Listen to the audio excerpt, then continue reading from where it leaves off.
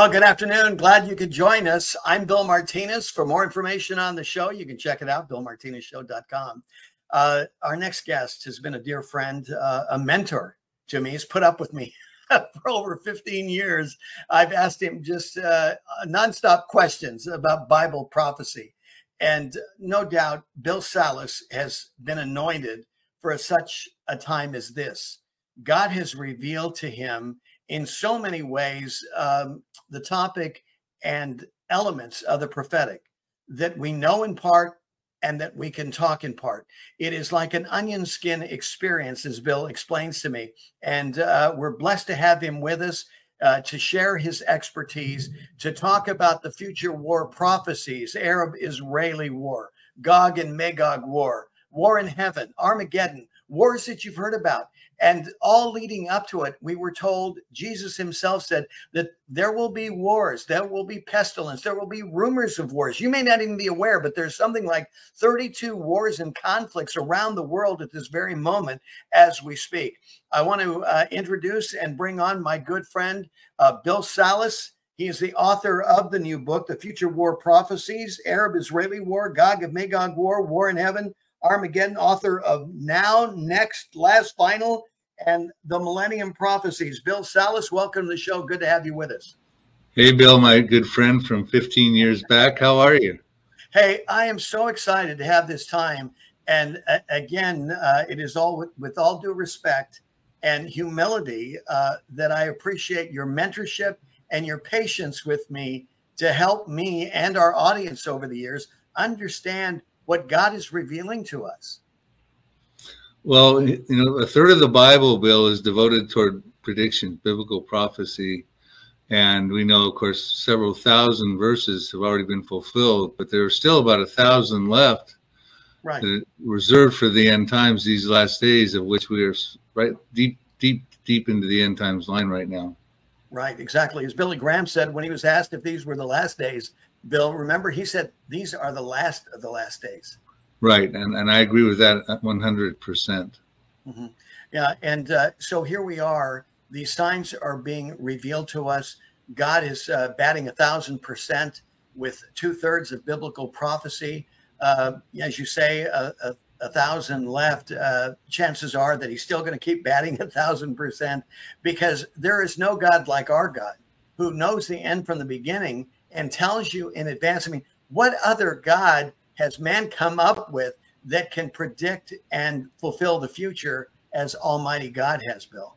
Correct. Matter of fact, the Bible, Isaiah says in chapter 46, verses 9 and 10, this is where God puts his stamp of authority on what he is able to do. And it says, I am God and there is no other besides me, declaring the end from the beginning and things that have not yet come. Right. And my pleasure will stand. So basically, he's saying that he is the only God. You know, so that matter of fact, that's what caught my attention. Attending a Chuck Missler Bible study on the book of Revelation at a time when I didn't want to have anything to do with anything called God because of my past bad experiences with the spirituality and things. But when I heard Chuck Missler talk about Bible prophecy and how it had all been fulfilled historically, 100% like you say, the Lord got me that way. In other words, his ability to know the future really got my attention. And of course, I got very interested after 9/11 and what the Bible had to say about that particular event, as well as what is what is yet forthcoming, and in the near future. So yeah, 100% biblical prophecy got me sold on the Lord. And you mentioned Chuck Missler. Wow. I'm sure there's people that are watching, Bill, that hear that name. We miss him dearly. What a contribution to the body of Christ. I mean, here he is. I mean, this guy's a picking brainiac, right? Yeah, he goes back to the time, starting around Hal Lindsey times. And at that time, there weren't as many prophecy teachers running around.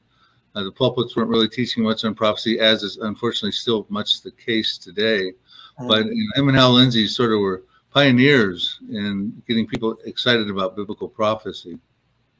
Well, and the thing is, like you said, for those of us who had ears to hear and that God wanted us to hear, it really sealed us, didn't it? I mean, it hooked us in, because you're realizing God Almighty, I mean, whatever idea you may have had, of God to that moment, and you realize here's the one who knows the end from the beginning. And he has said in advance what was going to happen. And when you read through the Old Testament, you see time and again where God said, hey, this is going to happen. It happens. And then you go, what other deity, man-made deity or otherwise, has done the same? Nobody, nothing has a track record like our God, do they? Exactly. And, even Jesus Christ, he predicted that he would die. He predicted that he would raise from the grave. And, no other, a lot of people think, well, Jesus Christ was a great prophet or a great teacher. But he says in John 14:6, I am the way, the truth, and the life, and nobody gets to the Father but through me.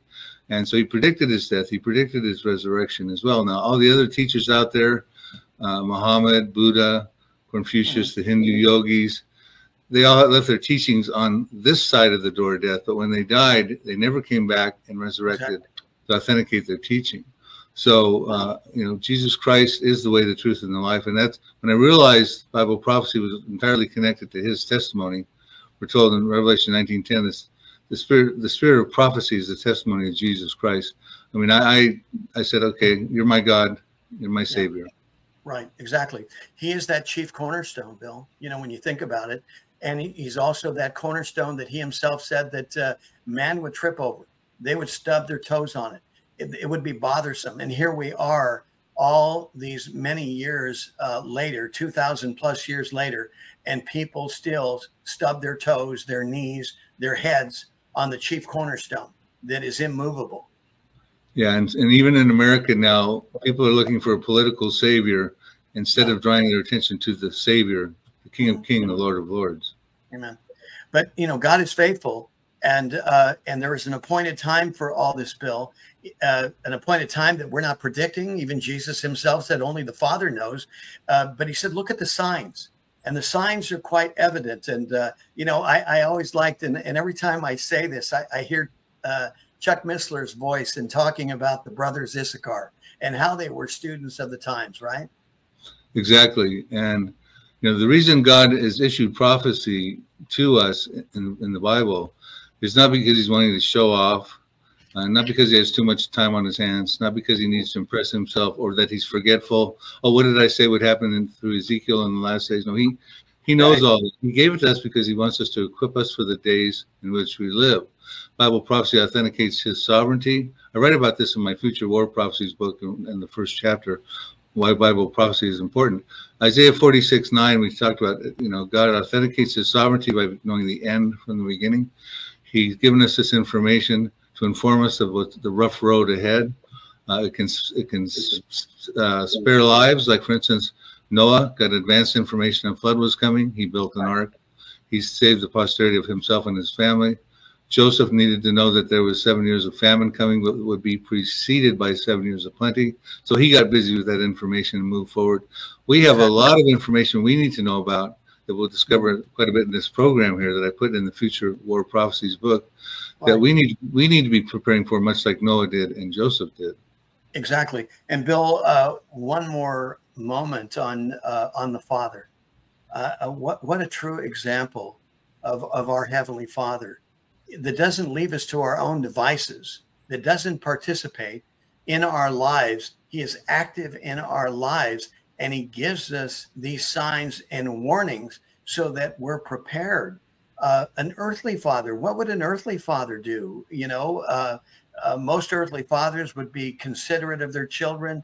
They would, caution them. They would give them admonishment. And our Father in heaven, even more perfectly, is admonishing us and warning us of things to come, for our security and our confidence that we can know that we know whose we are and who we have faith in, right? Right, and I'm glad you brought up the perfect Heavenly Father attribute. I mean, I have some loved ones in my family and sphere of friends and sphere of influence that I'm concerned that they're not believers. They will thus be left behind. I believe the rapture could happen really soon. We're seeing all the signs. It's an imminent event. There's no signs that have to precede it or prophecies to be fulfilled before it. And I think about that as I pray for these loved ones. I think, you know, these are your children, God. As much as I love them and care for them as an imperfect father, imperfect friend, how much more do you want them? That none would perish, but all would have everlasting life, John 3:16, by putting their faith in Jesus Christ. So I rely a lot on the Heavenly Father in my prayers to just embrace those ones that I'm praying for and heal them, save them, and make himself real in front of them. Exactly. And the good news is, Bill, we hear testimonies all the time of people just like you and I who are praying for our loved ones. And, you know, prodigals are coming home. You know, these are all part of the signs of the end times, that people are turning back to God, that as this chaos continues to run absolutely crazy in our culture, politically, otherwise, you know, people not even knowing what a woman is anymore, all this trans agenda, this exchange of, you know, we're going to, instead of worshiping Almighty God, we're going to worship the God of climate, right? All this stuff, God is in control of. He's not threatened by it. And it's up to us, those who are called by his name, to remain faithful and to pray, you know, our loved ones into the kingdom, right? Exactly. You know, Bill, these are very exciting times to be alive. I'm so happy to be alive in this time frame, on this timeline, even more so than if I would have been alive at the time of Jesus, you know, when he first came. Wow. Because God has given us so much information to know. And like I said, that's for our information to know, to be equipped for the days in which we live. But if I didn't know what I know, if I didn't know the prophecies that are forthcoming, what we see in the stage setting in the Middle East with Iran and Syria and the war with Israel versus Syria, etc., I would be a bit fearful at this point in time. So I very much encourage the viewers to read their Bibles and recognize that God is with them and for them and giving them information that they need to know. This generation, God gave them the information that they need to know. If they're not reading about it or hearing it at the pulpit, that's not God's fault. If those pastors are not getting the memo, well, that's not God's fault. So they need to get the memo, and they need to be leading their congregations to the Lord through Bible prophecy. It's an evangelical tool. Eschatology is an evangelical tool. That's how I came to know the Lord. Right. And this is why we must pray for our pastors, that they would be open and hungry for what we call, Bill, the revelatory word of God. The Bible says, my people perish for lack of vision. What that vision is the revelatory word of God. And it takes a commitment and dedication and covering, because we know the evil one who has come to steal, kill, and destroy doesn't want he doesn't want pastors to have the revelatory word of God. And we know how Jesus presented the parable about how that word goes out and it looks for, and when it finds that that fertile soil, then that's when the exponential elements of God's mathematical equations come into play, and it's quite miraculous. Well, Bill Salus, how many future wars are coming, and what is the potential sequential order, especially considering the fact that right now there's like some 32 wars or conflicts happening around the world right now? So help us understand what you're seeing and what God has revealed to you regarding the future wars. Yes. Well, in the book, I go through about 14 different war scenarios, major conflicts. And of course, these are future wars. In other words, they have not yet happened. And since we're in the end times, these future wars will globally impact all of humanity. Even though a lot of them are centered in the Middle East, centered around Israel, right? End times prophecy is globally impacting. So it's very important for your viewers to know what these prophecies are. They're seeing the stage being set for almost every one of them. You know, in 1948, Israel became a nation again. After 1878 years in the diaspora, they were dispersed out of the nation in 70 AD when the Roman Empire sacked Jerusalem and destroyed the Jewish temple, the second Jewish temple. And many prophecies have talked about the regathering of the Jews back into the land of Israel. And we saw that happen in 1948. And of course, immediately war started to happen in the Middle East. The 1948 Arab-Israeli War, the 1967 Six-Day War, with some of those Arab countries again. And then 1973, the Yom Kippur sneak attack and all those sort of things. So, you know, it's really important because right now, Bill, the things that are going on, especially in the Middle East with Iran's nuclear program that's developing rapidly, the fact that Syria's used chemical weapons and those chemical weapons are now being pushed by Iran's help into Lebanon, into Hezbollah's hands. Israel is very concerned about what's going on. They've been preparing for a multi-front war. In May of 2022, they did a drill called the Chariots of Fire. It was one of the biggest military drills of all times, and it was preparing to attack Iran's nuclear program and then expect to face off with the Iranian proxies like Hezbollah up to the north that has 150,000 missiles pointed directly at Israel. They've got a bank of targets. A lot of those missiles are precision guided. Syria used chemical weapons over 300 times in their revolution. Hamas, of course, has been firing missiles at Israel all the time. They're another proxy of Iran. You have the Islamic Jihad, the Palestinian Islamic Jihad, now surfacing in the West Bank for internal terrorism. You have the Houthis down in the Yemen area below Saudi Arabia. They also say they can shoot precision-guided missiles that can hit Tel Aviv. Then you have Shiite militias in Iraq as well. Israel is surrounded by enemies. Mm-hmm. Yeah, the thing, you and I have talked about this before. Would Israel do a preemptive strike against Iran? You know, going back to the days of Obama, Biden, you know, Obama saying there was no way that he would ever let Iran go nuclear. I mean, he says that out of one side of his mouth, but on the other side, he's equipping them to do just that. And Benjamin Netanyahu, the leadership of the IDF, knew that they had to do something.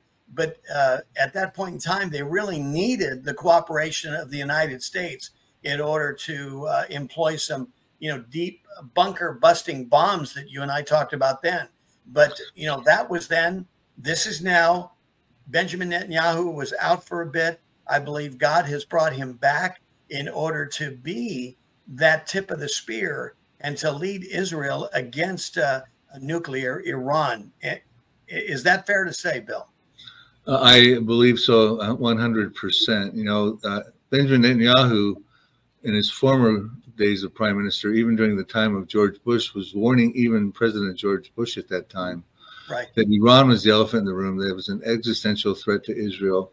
And even when Leon Panetta was the Secretary of Defense in, I think it was on 2012, he said Iran is going to get a nuclear weapon. And, you know, at that time, he probably was estimating a couple months, but he thought Israel would strike back in 2012.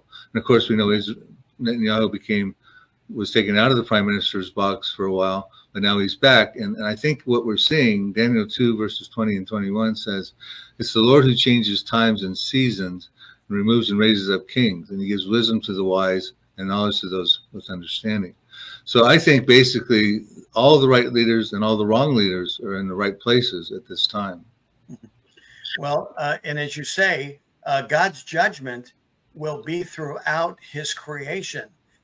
Though we look at Israel, and you and I talked about this, you know, going back 15 years ago, and I think you agreed with me when I said that when Israel became a nation, it was as if God's hour hand on his prophetic clock was set.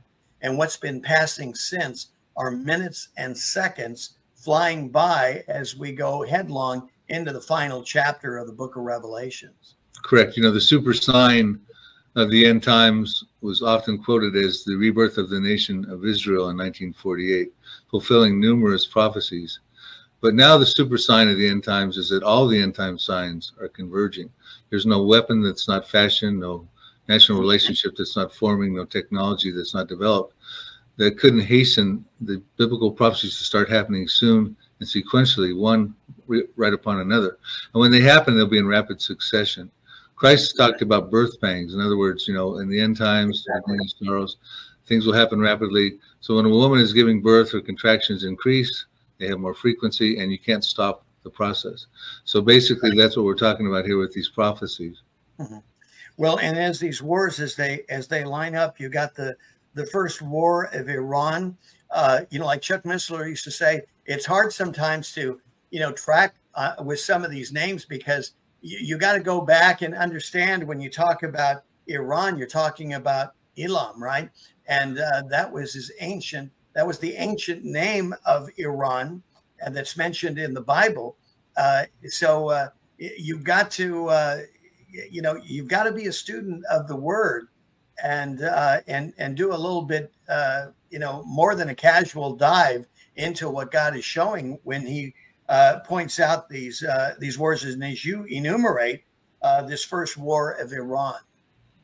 Yeah, actually, Iran has double jeopardy in the end times. They're the subject of dual end times prophecies. As a matter of fact, I think you have a slide number 2 with a map of Iran. If we can get that up on the screen, we can kind of put the viewer into the, what we're talking about with an image here.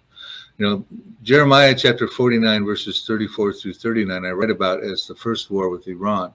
He wrote this prophecy around 596 BC. Now, his contemporary Ezekiel, in his book Ezekiel chapter 38, verse 5, he talks about Persia. So when you see on the map up here on the image, Elam is in the peach-colored area. It hugs the Persian Gulf to the west side and northern west side of Iran.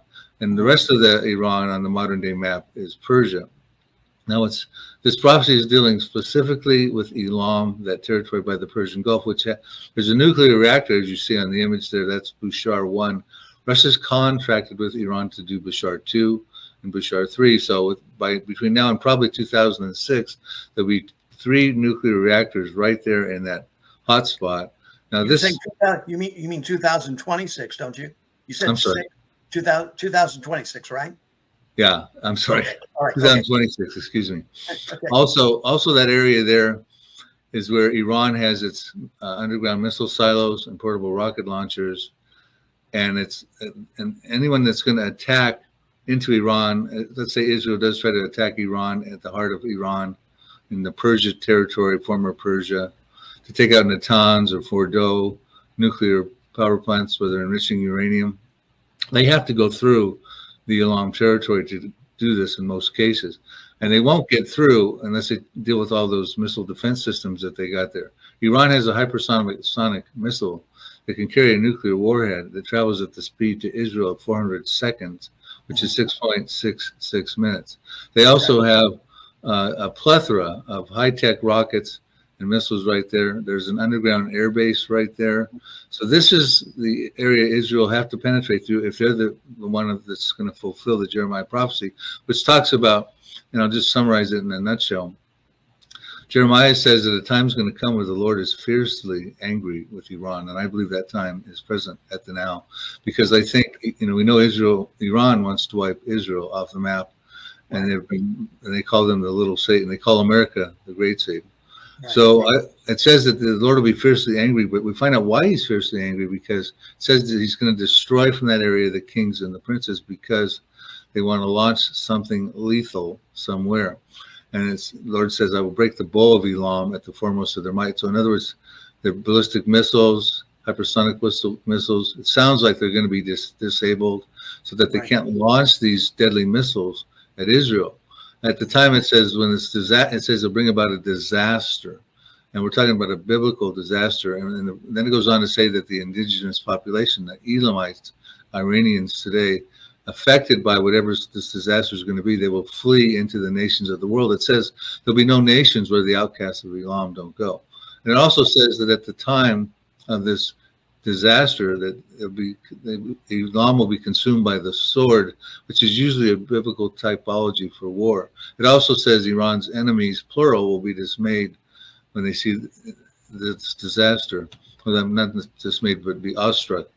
So we have enemies around Iran. We have the international community's concerned, Israel's concerned, even the Gulf Cooperation Council states to the Saudi Arabia, Iraq, Kuwait, Oman, Bahrain, Qatar. They're also concerned about Iran's nuclear power programs. Even though Saudi Arabia is, trying to form an alliance with Iran, they're still concerned about Elam's nuclear program. Well, Bill, they understand. I mean, if God doesn't intervene on this, the human carnage, the calamity that would strike the Middle East is beyond anything that we could imagine, right? I mean, with that kind of firepower. Well, correct. And not just Iran now. This is why Israel is preparing for a multi-front war in their Chariots of Fire drill in May of 2022. And they were also preparing for a lot of casualties inside of Israel at that time. In fact, one very interesting article I want to talk to you about here just for a moment. It says here, this came out in Israel National News on August 7th of this year. And it's a predicted scenario that 6,000 rockets at Israel would be launched during the first days of war with Hezbollah. Now, Hezbollah, of course, is a proxy of Iran. 6,000 missiles a day. It says Israel's defense establishment is preparing for the worst case scenario during a war on the northern border. Now, we're still just talking about Hezbollah, not Syria's chemical weapons, not Hamas, not the Palestinian Islamic Jihad, just the concerns that could come against them from the north. And then what they're expecting will be days-long blackouts, hundreds dead, and thousands wounded. And just a little sub-paragraph it had in there, within the first few days, about 6,000 rockets would be launched at the Jewish state. As time progresses, the number would decline to about 1,500 to 2,000. So phase two, a few days into it, they're going to taper it down. But these, he says, there'll be 1,500 to 2,000 effective rockets. And what they mean by that is not ones that fall indiscriminately out in the field, or not ones that are taken out by the Iron Dome, the ones that will get through all that and will hit prime targets. And that's why they're concerned about the casualties. Now, in 2006, the summer of 2006, there was a 34-day conflict between Hezbollah and Israel. And it kept most of the Israelis in the north in the bomb shelters for that whole month period of time. At that time, though, Bill, Iran launched 4,000 missiles throughout the whole 34 days. Right. We're talking about 6,000 missiles coming in day one and day two. Wow. And those will be effective because the Iron Dome can't stop that. I was going to say, you're going to overwhelm the Iron Dome systems, aren't you? Exactly. And even Hamas has said recently, an article in the Jerusalem Post has said that we can match Hezbollah by sending at least 1,000 missiles a day. Now, that would be coming from the southwest of Israel in the Gaza Strip area. Right. Again, not to mention what Iran themselves would throw at Israel, not to mention what Syria would throw to Israel. A recent article came out that talked about Syria's chemical weapons being moved into Hezbollah's hands. So, and I remember when Syria first used their chemical weapons in the revolution, I think this was around 2013, Israelis were standing in block-long lines trying to get their gas masks. Exactly. And I believe most of them have gas masks. I don't think they've discarded those. Right. But, Bill, we're talking about not a crosstown conflict. We're talking about an epic biblical war. And one of the chapters I talk about, in addition to the Elam chapter, I talk about the Israeli war with Syria. Exactly, right. In Isaiah 17, I talk about the proxy war also involved. Of course, Syria would be involved in that. So we're talking about once God allows these things to start happening, then it's just going to happen. It's going to be a domino effect. The prophecies are going to be sequencing very powerfully, one upon another. Right. And there we go, leading into, of course, your celebrated revelation of Psalm 83. Exactly. I think ultimately, if I were to lay this out sequentially, as I'm suspecting these prophecies will find fulfillment, and I could be wrong, but I give supporting scriptures and reasons why I sequence certain things in certain orders in the Future War Prophecies book. But I think what's going to happen is Israel's going to hit Iran. They have no choice. They have to do it. They're preparing to do it. They continue to talk about it. They were talking about it back in 2012. They're talking about it more feverishly in 2023 at present. And I think what's going to happen is that's going to create a disaster in that area, and Iran will not sit by idly in that Elam territory. They will call upon their proxies. And Hezbollah, Syria, Hamas, those proxies we talked about, will be just bombarding Israel. And Israel will find itself in a prison rules fight. And they will have to take out a major city, and that will fulfill a prophecy in Isaiah 17, which talks about the destruction of Damascus, the oldest continuously inhabited city in recorded history, the capital city of Syria. It says, you'll see Damascus one night in Isaiah 17, verse 14, but in the morning he is gone, speaking of Damascus. Exactly. And says, this is a portion of those who rob us and plunder us. And Isaiah 17:9 says, there'll be desolation in major Syrian cities, not just Damascus, that is caused by the children of Israel, the Israeli Defense Forces. Now, some people try to say that the Assyrian Empire fulfilled the destruction of Damascus in I'm drawing a blank here. 732 BC. I'm glad that came to me. I'm getting older now, Bill. 732 BC. But Isaiah talks about Assyria or the Assyrian 41 times in his 66 chapters, but he never once mentions them in Isaiah 17. But we find that we're told in verse 9, like I said, that it's the children of Israel that caused the desolation. You know, Bill, inside of the book, like I've not done with some of my other books, I've put historical research together to show sound historical research to show that the Isaiah 17 prophecy has not found historical fulfillment. The Jeremiah 49 prophecy of Elam has not found historical fulfillment. I also point out that Psalm 83 is more than just a prayer, but it is a prophecy, and it is a future war prophecy. It was not fulfilled in 1948, as some suspect. I go into great details in the book and the DVD on those topics. Exactly. Well, Bill, you know, referencing again what the Bible says, we know in part, we prophesy in part, in our age, we forget in part. So it's just, you know, it just goes along with it. But, you know, it's not like we're trying to do any harm here. So, you know, we're really trying to educate. And, you know, as we say often on our show, is that you need to own your own knowledge. And hopefully what you're getting here from Bill Salus is some motivation to look into this yourself. Be a student of the times. Own this knowledge.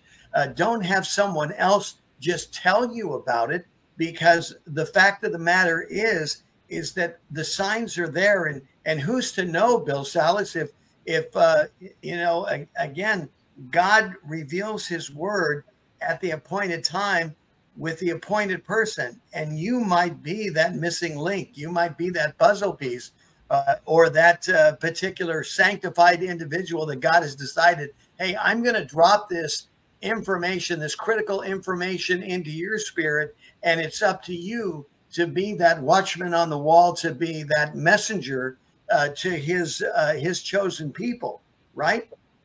Exactly. You know, I get kind of excited when I write a book, especially about some of these prophecies. I'm sort of the poster child for Psalm 83 and the Jeremiah 49 Elam prophecy. And when I issue these chapters and these books within these books, I get excited when I get emails coming saying, hey, Bill, did you think about this particular detail? Could it mean this? And they keep in. So a lot of these people are enhancing what I've already been writing about. And I'm going, hey, that's great. That's a great thought. So like you say, everybody can play an important role in understanding Bible prophecy. And another point, and we go back to Chuck Missler, always used to say this whenever he talked. He said, don't believe what Chuck Missler says, or we'll say, don't believe what Bill Salus says in this instance, but be a Berean.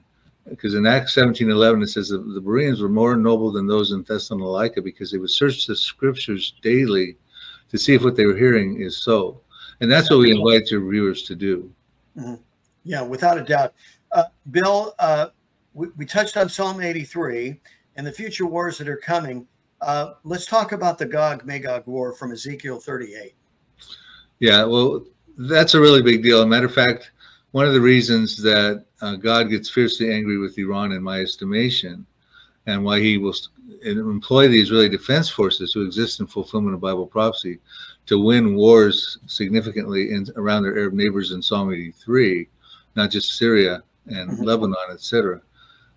So one of the reasons God won't allow Iran to wipe Israel off the map, or the Psalm 83 motive, verse 4, which is cut them off from being a nation, that the name of Israel can be remembered no more.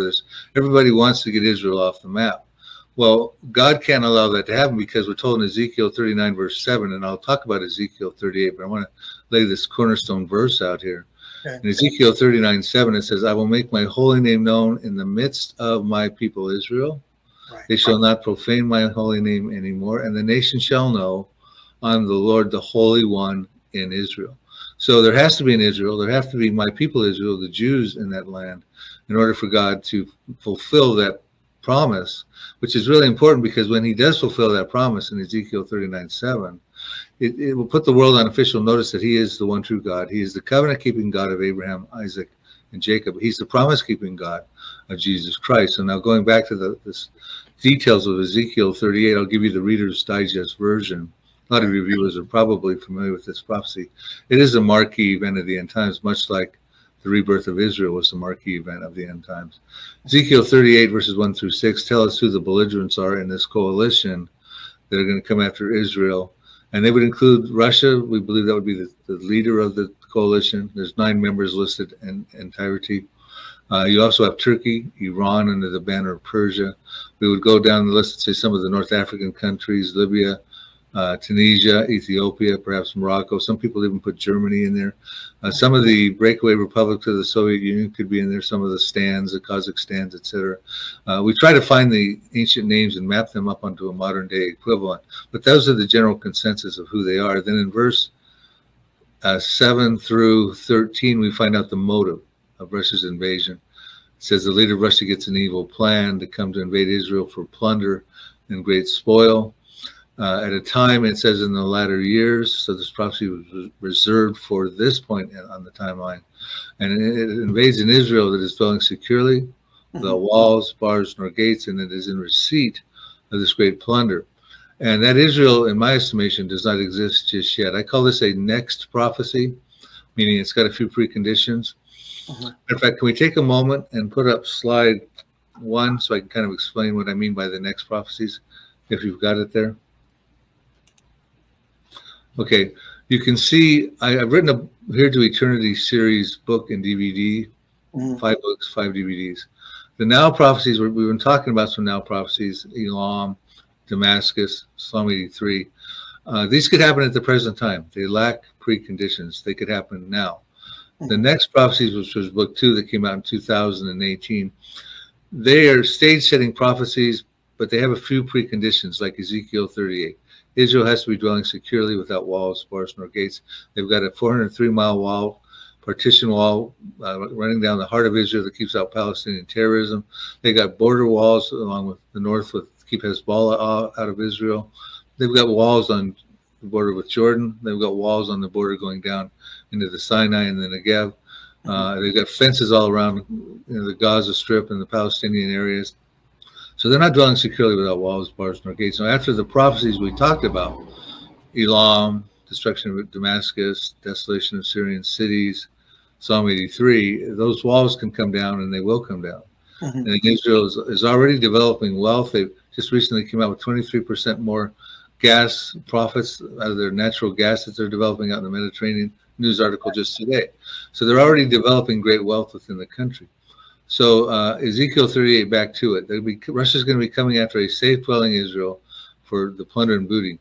And in Ezekiel 38, verses 14, all the way through to Ezekiel 39, verse 6, we're told how God is going to deal with this confrontation, the most massive, armed, and dangerous Mideast invasion of all time, coming into Israel from the mountains, up from the mountains to the north, from the uttermost parts of the north. They'll be coming down with about 2.5 million troops. If this was to happen today, the potential for troops would be about 2.5 million versus Israel, who's got about 176,000 troops.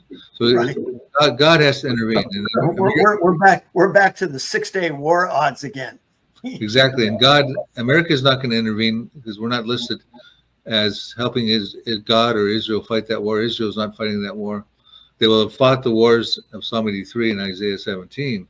But not necessarily, they're not going to be involved in fighting this war, because God's going to step in. He's going to roll his sleeves up and says what he's going to do, and the world will be watching this. Now, the church may not be here for this. I personally think we may be raptured prior, but we could be here because I believe it's a pre-tribulation prophecy. I don't believe the church will go through the tribulation.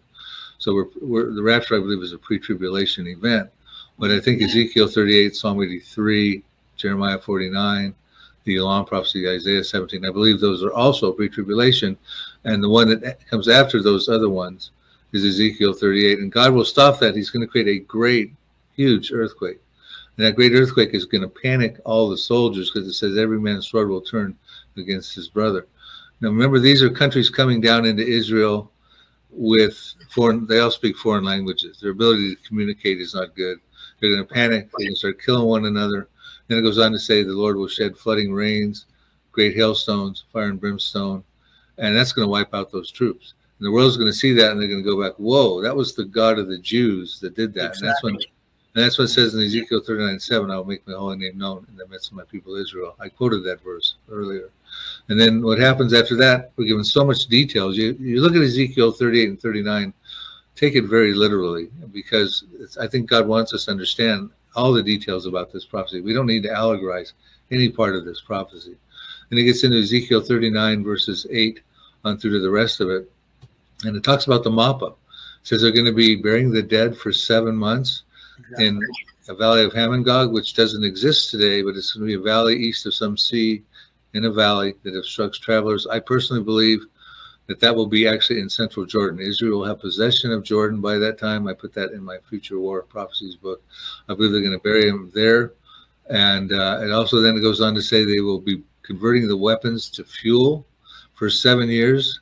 And Israel has that technology right now. Even America has the technology to take nuclear weapons and turn them into fuel. I believe the Russian invaders are going to bring all their best weapons on the shelf, atomic, biological, chemical. I think they're all coming down toward Israel. God's going to stop them in their tracks. They're going to bury the dead for 7 months. They're going to convert the fuel for 7 years, which is one of the reasons, Bill, a lot of us, like Dr. Ron Rose, Dr. Reagan, Arnold Fruchtenbaum, and many more, believe that this is a pre-tribulation war, because when you're burning weapons, converting them to fuel for 7 years, you can do that 3.5 years before the tribulation. You could do them 3.5 years in the first half of the 7-year tribulation, because at that time Israel's living in peace. Right. They confirmed a covenant. It's a pseudo peace, because at the midpoint of the tribulation, it's going to get broken when the Antichrist goes into their third Jewish temple, which is about to be built. And he does the abomination of desolation. And even Jesus said in Matthew 24, verses 15, when you see that act, the abomination of desolation, the Jews need to flee. And that's the point. The second half of the tribulation, the Jews will be fleeing, because the Antichrist will attempt a genocidal attack on the Jewish people. So they'll be fleeing. And if anything, they will pick up a weapon to use it to defend themselves. They won't have time in their haste to get out of there. Well, that's 144,000 Jews heading to the hills, right? Well, 144,000 are coming in Revelation chapter 7. After the rapture, they're God's instrument of evangelism. They're from the 12 tribes of Israel. Exactly. And they'll be on the scene at that time. And I'm talking about the Jews in general who will be living in Israel. They'll probably be at that time. I think there's 7 million or so presently. That number after Psalm 83, and when Israel's tearing down walls and can dwell more securely, I believe that that's going to go up a few more million by that time. By the time the tribulation happens, if there's not 10 million Jews living in Israel, I'll be shocked. And Zechariah 13:8 says that 2/3 of the Jews will be cut off, they'll be killed, but 1/3 will pull through. So we're talking probably 2 or 3 million Jews will be fleeing. They'll be fleeing to southern Jordan in a place called Petra. I pinpoint that, why we can believe that inside my book. And they're going to be fleeing to go there. And so they won't be burning weapons. So therefore, the Ezekiel 38, in my estimation, must conclude at least 3.5 years before the tribulation. Yeah, that makes sense. Bill, we got about 7 minutes left here. Number one question we always hear at Prophecy Conference: where is America? You already pointed out America won't be in these conflicts, because this will be the almighty hand of God. Well, it's interesting, because I personally think America is listed in Bible prophecy in one place. And I put that in the book, and I put that in the Future Wars DVD. And I give historical, biblical, archaeological, and geopolitical and geographical reasons that I believe Ezekiel 38, the verses 13 of Ezekiel 38, I believe were there. And what it says there is that the Sheba and Dedan, which Sheba would be Yemen, Dedan would be Saudi Arabia, the merchants of Tarshish, which I believe is the UK, and their young lions, which I believe would include America, are standing on the sidelines. They're not helping Israel. They're not invading Israel, which is good. But they're standing on the sidelines saying to the Russian coalition, what are you doing? Are you coming for great plunder, spoil, and booty? And remember, the merchants of Tarshish, not the athletes, the entertainers, the politicians, but the merchants, a commercial theme of Tarshish, are listed there, and I believe the young lions would be us. So I think if the viewers get the book and DVD, they're going to understand America probably is there. But if we're there and we're only protesting on the sidelines, what happened? We're the superpower country. We seem to be greatly compromised in Ezekiel 38. And I think, Bill, we've had this discussion under the programs. America has pretty much straight-armed God out of our society.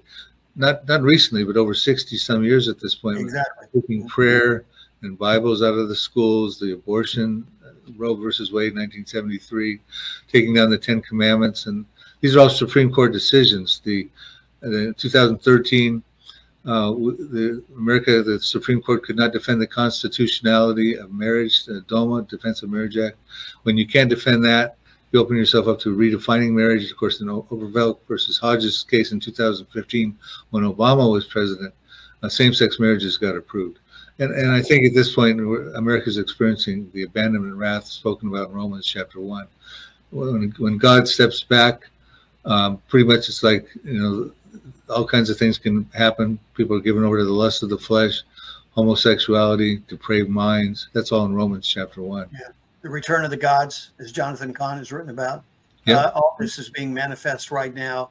And, and I hear the echoing cries of the children of Israel that says, God is no longer going out with our armies, right?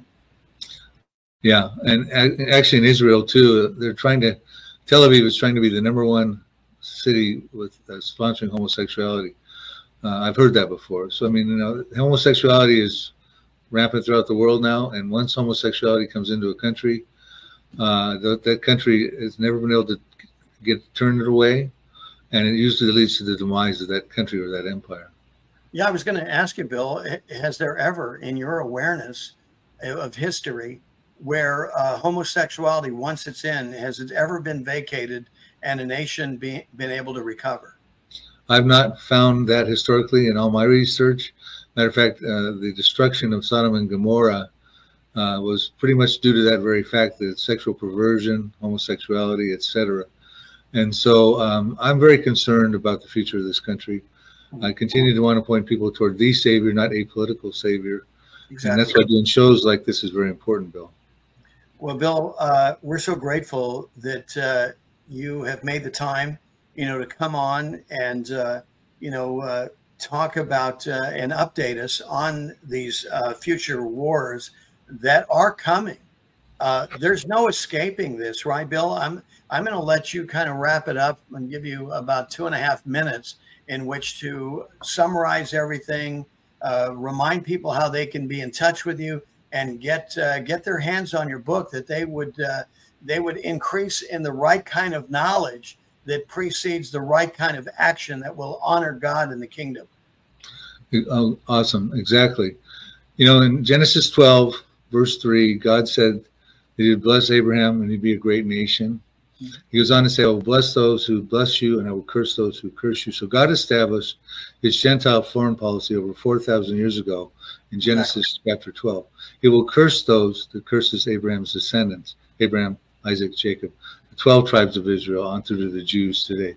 I've prayed for many years, Bill, when are you going to curse those countries around Israel that want to wipe Israel off the map, that are oppressing Israel? And I feel a couple of years ago, I got a small voice in my ear that said, Bill, what don't you understand, that I'm a long-suffering God? Yeah. But part of that did you not understand, is how it was phrased to me. And then I realized, hey, listen, we cannot move the prophetic calendar forward. It's on God's time frame, and God's time frame is enduring mercies, long-suffering. But Bill, like you said, we cannot stop these prophecies from coming. They will come. God knew they would come. He's given us this information.